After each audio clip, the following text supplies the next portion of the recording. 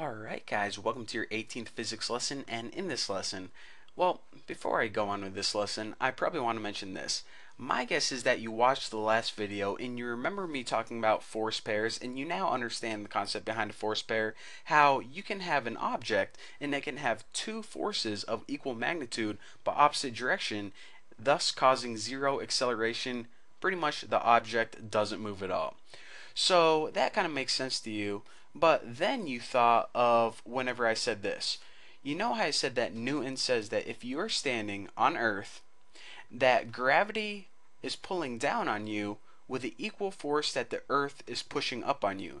And you said, okay, I'm not moving, must be force pair. Gravity, of course, I understand that force, I know what that is. But how in the world can the Earth be pushing up on me? That doesn't make sense. Well, it doesn't make sense to a lot of people, so what I'm going to do is I'm going to try to explain this without the use of a watermelon tree. So, the first thing I want to do before I draw my little diagram is let me just go ahead and write this equation. Force equals mass times acceleration. Now I want to write that just because I'm going to refer to it a couple times, but imagine this. Say you were sitting in science class and the teacher brought out two rolly chairs, and these rolly chairs obviously look a lot like boots.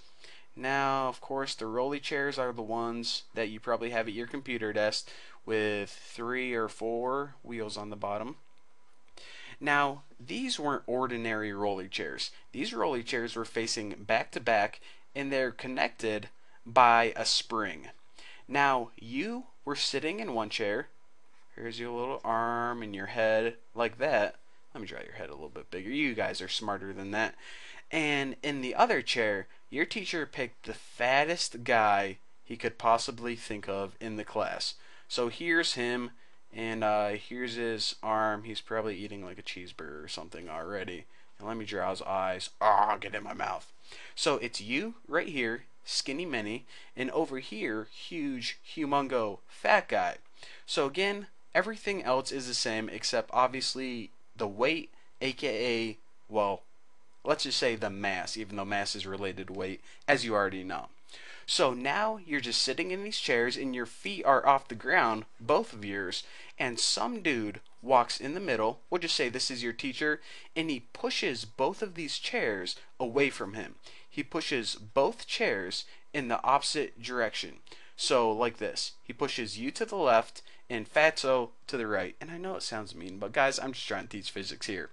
So what would happen in this case? Well, obviously, what would happen is you would go flying, and this guy right here, he would move, but he would really only move a little bit. So why would he only move a little bit and you would move a lot? Well, that is because the force is the same, but the mass is not the same. You are so much more less massive than this guy over here that you have greater acceleration with the same force. So why am I talking about fat guys and you sitting in chairs? Well, this is exactly what happens with you and the Earth. Even though you guys have the same force, aka he has the same strength in each arm to push you guys away, this occurs on Earth not with a fat guy, but with Earth. So just imagine that Earth is a really fat friend. Fatter than this guy could ever be if he ate all the cheeseburgers in the world. Basically, what happens is, like I said, Earth is a really fat friend. And since this fat friend is so massive, any changes in its acceleration is so small that it's almost unmeasurable. But that doesn't mean that it doesn't exist. The force is still there, even though when it pushes you, it's very easy and apparent to see. But whenever you have a force like you jumping on the Earth, you move it, and you indeed move it, but it's so small that no instrument that man can ever make will probably ever be accurate enough to measure it. So, like I said, Earth is just a really fat friend. So, hopefully you understand now, and if you don't get all upset, because the truth is, physicists don't really understand totally how gravity works yet. And if you're saying, oh yeah, they do, they know how to calculate it, they even know that, more massive things can cause more gravity, such as Earth can cause more gravity than the moon. Well, yeah, they know that stuff. They know how to figure out equations, and they know it has to do with mass.